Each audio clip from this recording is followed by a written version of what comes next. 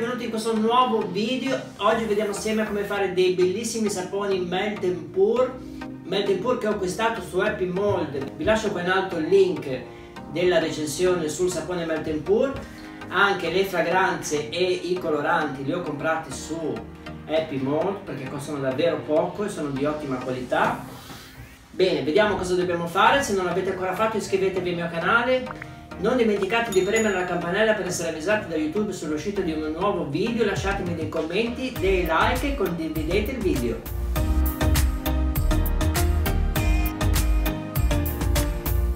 Bene ragazzi, allora per questo sapone multicolor con i colori che vi ho detto di Happy Mold userò la base super chiara e la base bianca. Come colori metterò il violetto, il rosa, il blu, il verde, l'arancione e il rosso. Andrò a utilizzare questo stampo classico qui che usiamo sempre, più questi qua piccini per fare le strisce che adesso vedrete. Prendiamo il bianco e ci comportiamo come al solito, lo tagliamo a cubetti, lo mettiamo in un contenitore e poi, se non avete microonde, potete sciogliere a bagnomaria. Se invece avete microonde, massimo wattaggio per cicli di 30 secondi fin quando non è completamente sciolto.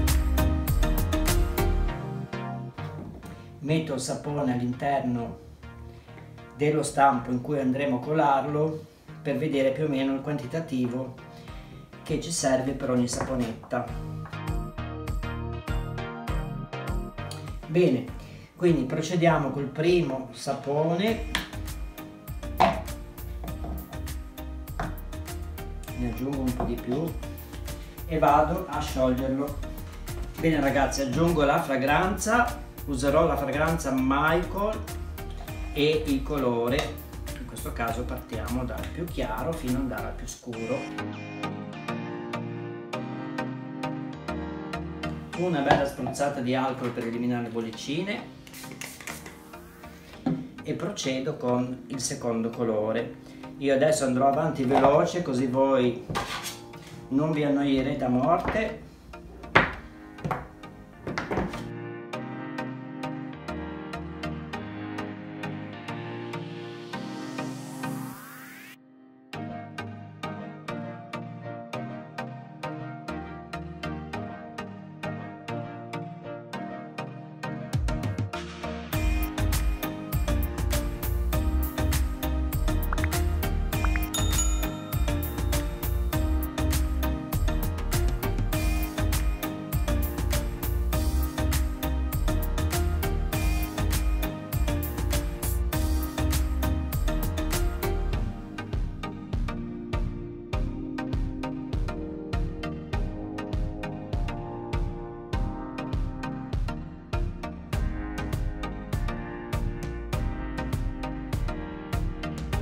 Adesso aspettiamo che si solidifichino abbastanza per poterli poi tagliare e mettere in questo stampo e vi faccio vedere come proseguire. A dopo!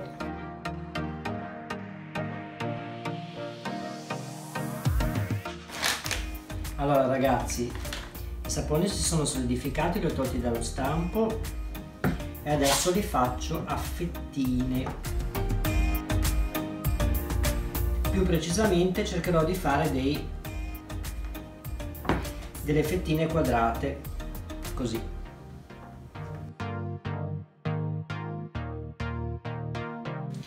Bene ragazzi, adesso tutte queste striscette le mettiamo in frigorifero per una mezz'oretta o nel congelatore per una quindicina di minuti. Eccoci ragazzi, allora le ho messe nel congelatore per una quindicina di minuti. Adesso taglio la base trasparente. Non ne taglio tantissimo, ne taglio giusto un quantitativo per stenderlo sul fondo dello stampo grosso. Bene, adesso prendiamo lo stampo, versiamo la parte trasparente sul fondo, mezzo centimetro, non di più. Aspettiamo solidifichi leggermente, iniziamo a disporre i bastoncini lungo il laterale del sapone.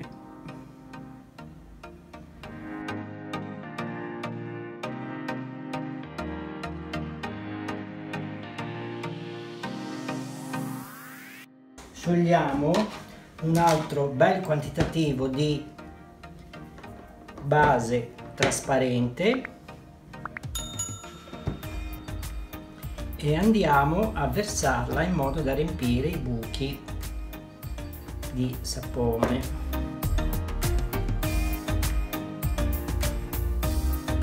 Bene ragazzi, adesso che la parte trasparente è sciolta, a me si è leggermente sporcata di blu, quindi un po' azzurrina, però è sempre bellissima. La andiamo a colare .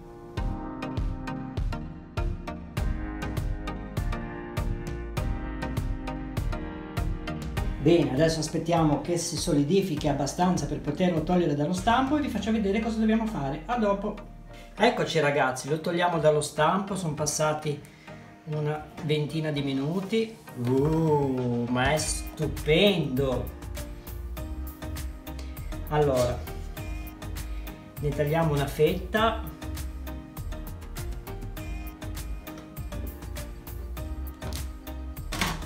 Guardate un po' che spettacolo di sapone che è. Potete decidere di lasciare la parte che esce oppure, come faccio io, di toglierla. Il sapone che avanza non buttatelo, perché comunque sapone si può sciogliere.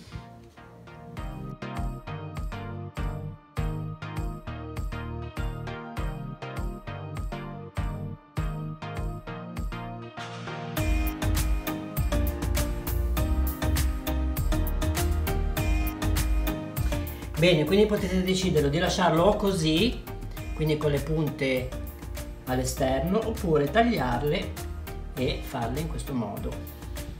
Vi consiglio di passate una decina di minuti dal taglio di plastificarle con la plastica termorestringente. Vi lascio il link in info box su dove acquistarla su Amazon. Vi faccio vedere come si usa la plastica termorestringente. Allora, anche questa la trovate su Amazon. Prendiamo un sapone, lo inseriamo nella plastica,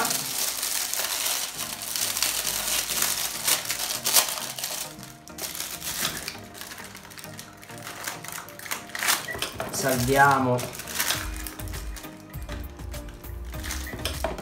e tagliamo la parte che non ci serve. Usiamo un phon alla massima temperatura.